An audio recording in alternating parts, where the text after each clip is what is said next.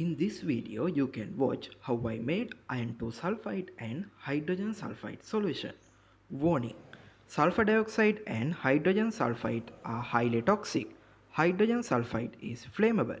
For the reaction, 7 grams of iron powder and 4 grams of sulfur was mixed together. The next step is ignite the mixture. For that, I place the powder on asbestos plate. We can't use glass plate because that will explode during the experiment. To start the reaction, preheated glass rod was placed in the middle of the mixture.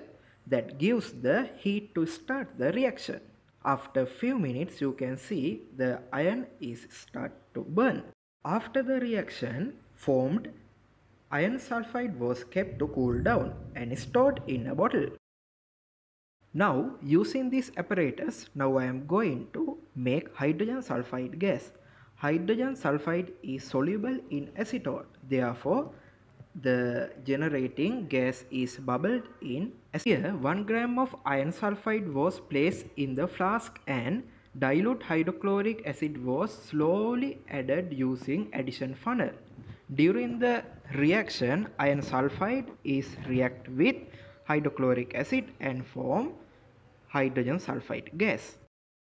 At the end of the reaction, I stored the hydrogen sulfide solution in an airtight bottle.